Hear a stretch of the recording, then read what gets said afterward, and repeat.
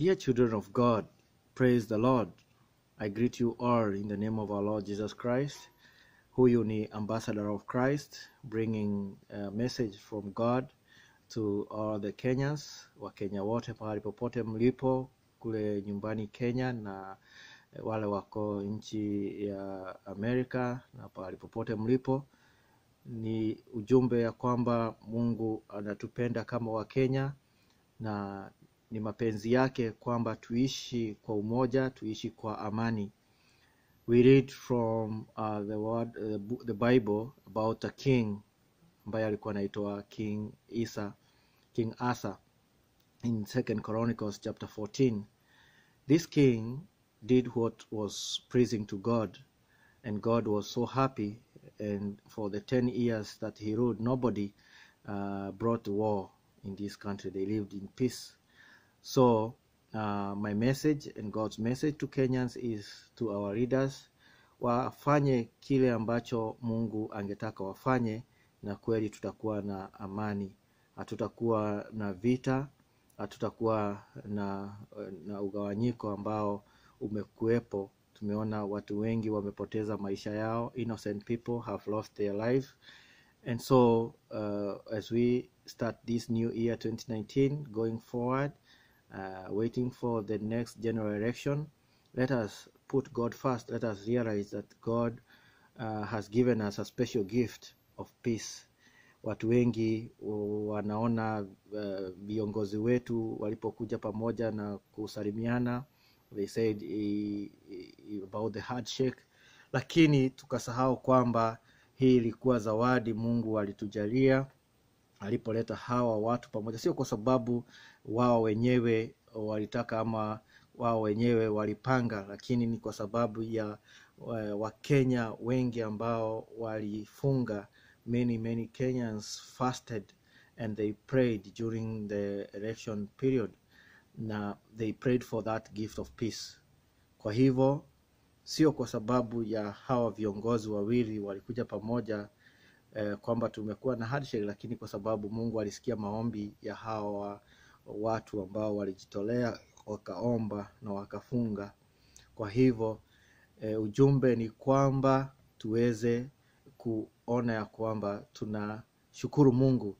Ni wakati mzuri viongozi wa makanisa, our spiritual leaders, kama vile tulipoona tukikaribia uchaguzi, viongozi wanapanga mikutano ya maombi, wanakuja kuomba Mungu awape amani. Sijui kwa nini baada ya kumalizia uchaguzi hatusikii wanaitana kusema acha tushukuru Mungu kwa sababu alitujalia zawadi hiyo ya amani. Tunaachia hawa politicians kuendelea kupiga kelele kwa mazishi, kwa makanisa, kila mahali, wakianza kujipanga kwa uchaguzi ujao. Ni ujumbe Mungu anataka tujue kwamba ni wakati kwanza kumshukuru, kuja pamoja kama nchi kumshukuru kwa hiyo zawadi ya amani ametujalia. Na pia anatuambia tuachane na mambo ya siasa kwa sasa. Unaweza shangaa sana kwa sababu ukisikia news kila mahali kutoka Kenya ni mambo ya siasa. Hata nilikuwa na shangaa kwani uchaguzi wa Kenya unakuja kwanza na uchaguzi wa hapa US uko baadaye, lakini hapa US hata huwezi jua nani atakuwa anachaguliwa, na uchaguzi uko mwaka ujao 2020. Na Kenya hiyo ndio makelele ambayo imejaa kila mahali. The point is politicians should give Kenyans a break.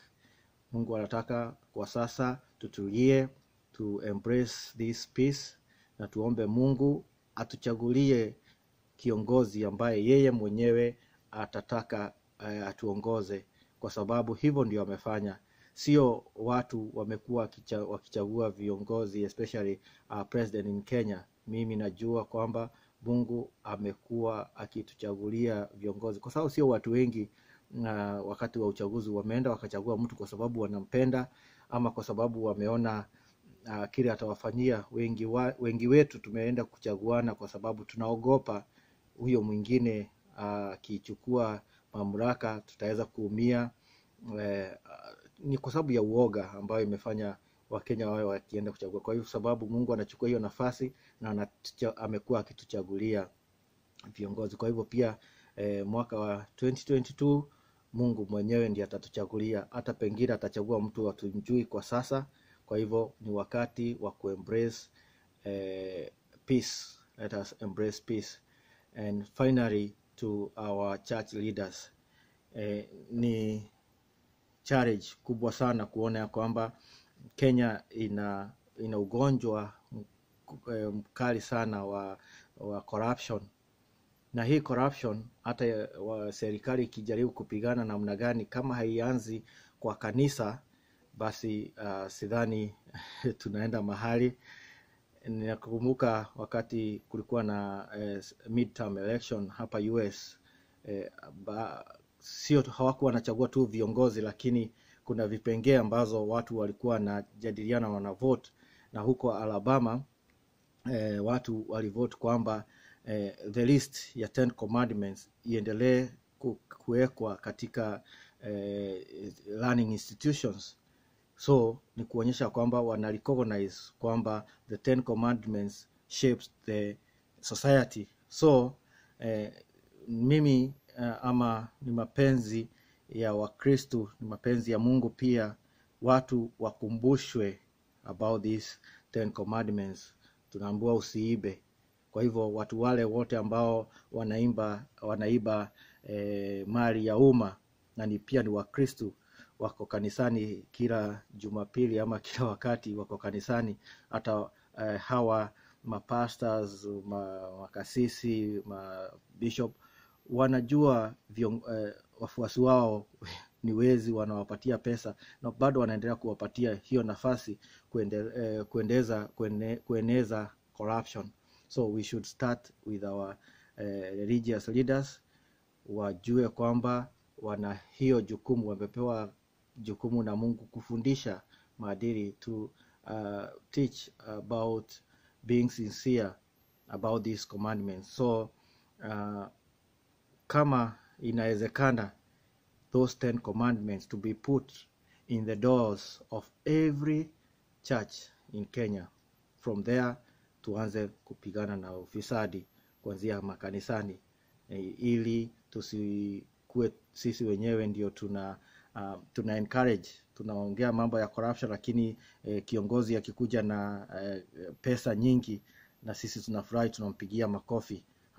Hatuwezi shuruhisha mambo ya corruption kama mambo ni kufurahia hawa viongozi wakitupatia pesa. Kwa hivyo ni ujumbe ambao nawapatia Wakenya, tuweze kufurahia mwaka huu mpya wa 2019.